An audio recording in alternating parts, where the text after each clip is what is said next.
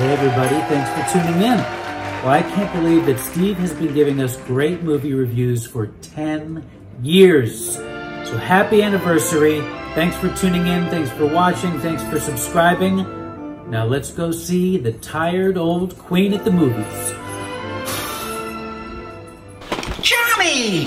Tired old queen at the movies. Ooh, Johnny!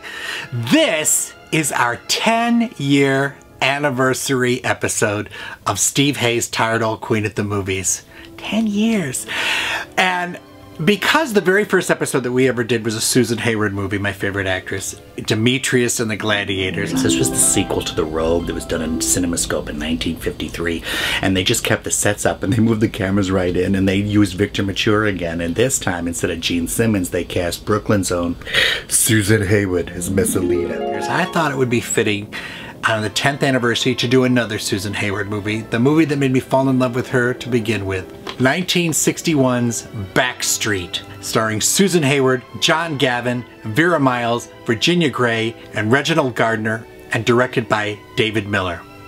Now, around this time, Susan had gotten married to a guy named Eaton Chalkley and moved to Georgia. She won her Academy Award in '58 for I Want to Live, and she found a guy that she really loved, and they were settled in Georgia, and they formed their own production company so she could start finding movies that she felt she could play, and it was called Carrollton.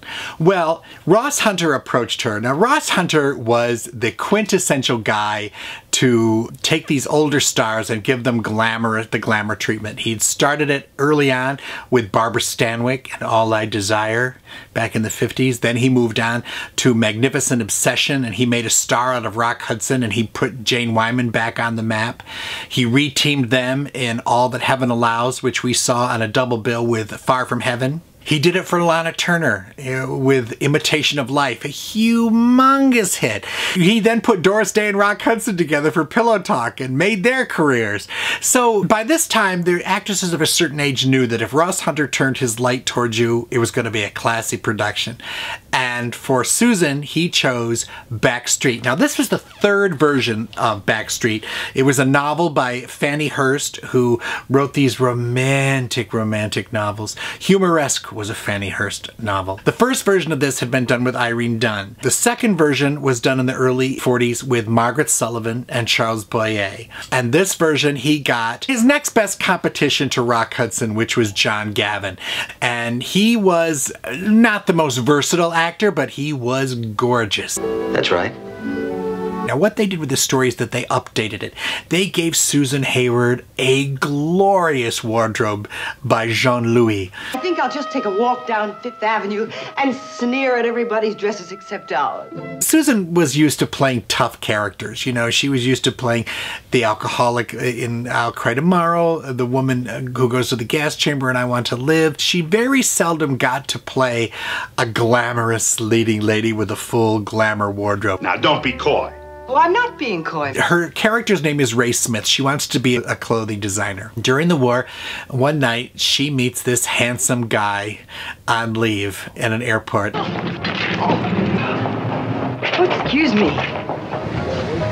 And she has to go and meet up with this guy who says he's interested in her clothes. Actually, he wants to put the make on her. So she goes to his hotel room. A toast to your future. The handsome soldier, he's got the room next to this, and the guy starts to try to put the moves on her, and he hears it and comes knocking at the door and says, "Is my wife here? You know, my girlfriend here?" And she goes, "Yes." Well, you know, Ray, I'm due at the airport very soon, and if you're going to see me off... It's been very pleasant, Mr. Penner. Well, the next day, they go and have a picnic, and he falls madly in love with her. As simple as that. And as wonderful.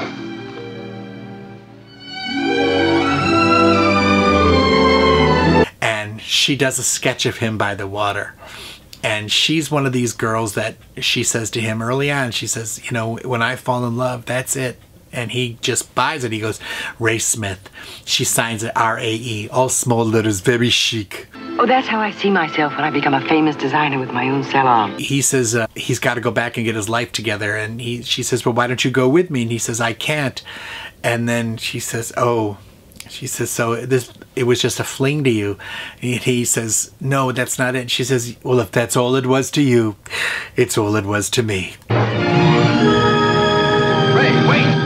And she goes home and she cries and she won't answer the phone. And he's at the airport and his plane is taking off for New York. And she lives with her sister, Virginia Gray, who is the mascot of all Ross Hunter movies. She was always in his movies. He adored her. And Virginia Gray says, Ray, get down here to the phone. He loves you. He says he loves you. Ray, he wants you to go with him on the plane now. He says everything will be a mess, but he wants you to... I am trying, Mr. Saxon. She runs and she gets into her car to drive to the airport. She goes, keep trying the airport. Tell him I'm on my way. The car runs out of gas on the way to the airport. I mean, this is classic tearjerker stuff. She gets to the airport, gets the car. They've pulled, you know, the gangplank away and the plane takes off without her. You could have waited. You could have waited. You knew I'd come. So she goes into mourning for him, and her sister says, why don't you get out of this town, you know, make a life for yourself with your face and figure. She goes, and maybe he will call. And she goes, he's married. He owns one of the biggest department stores. That's what he meant by getting his life together. He's married already. So she goes to New York, saves up her dimes and goes to New York, and she gets a job working for Reginald Gardner at one of the big fashion houses, and gradually she works her way up and she becomes this incredible fashion designer. Stole the fashion spotlight in originals from the atelier of Dalian and his new and talented associate, Ray. Don't sit there wasting my time and drooling like an egotistical idiot. And she's walking on the street in Madison Avenue one day, and there he is. Of course, men. Ray? Ray Smith, is it really you? Of course he turns up. So right away he starts showing up at her apartment, doing everything, trying to get her to see him. She won't do it. She says, you're married, I can't do it. It was wonderful seeing you again, Paul. He keeps hinting that his marriage is bad and stuff, and a friend of hers comes in town. Kurt, you're such a dope. And she's out showing him the town, and she gets a glimpse of his wife, of John Gavin's wife.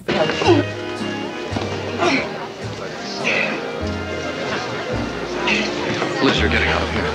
Always the devoted husband. Come on. And John Gavin's wife is played by Vera Miles. Now, Vera Miles, she was one of the greatest actresses. She's just all-purpose great actress.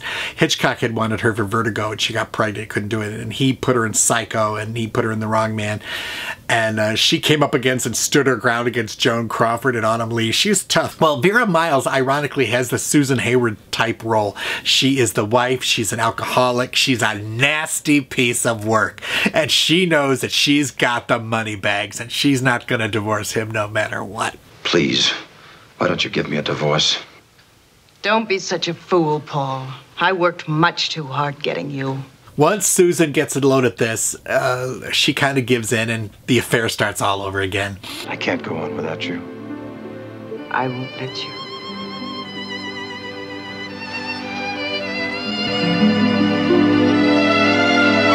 It gets trashier and trashier and more soap opera, and it's fabulous all the way. They all look incredible. They're so beautiful. It's got this lush romantic score.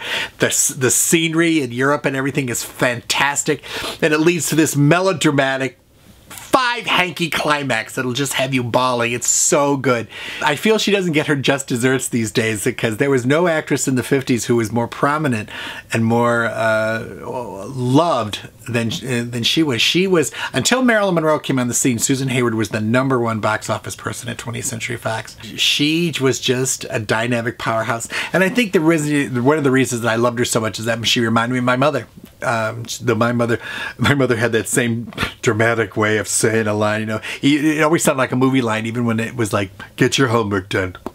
You know, it was just that. So I think that's one of the personal reasons why I loved her so much. And I thought it was a fitting way to usher in the 10th year of Tired Old Queen at the Movies. So happy 10th anniversary from all of us at Steve Hayes, Tired Old Queen at the Movies. And to celebrate, here is John Gavin, Virginia Gray, Reginald Gardner, Vera Miles, and the incomparable Susan Hayward in Ross Hunter's Backstreet. Let's all go to the lobby. Let's all go to the lobby. Let's all go to the lobby to get ourselves a treat. Delicious things to eat. The popcorn can't be beat.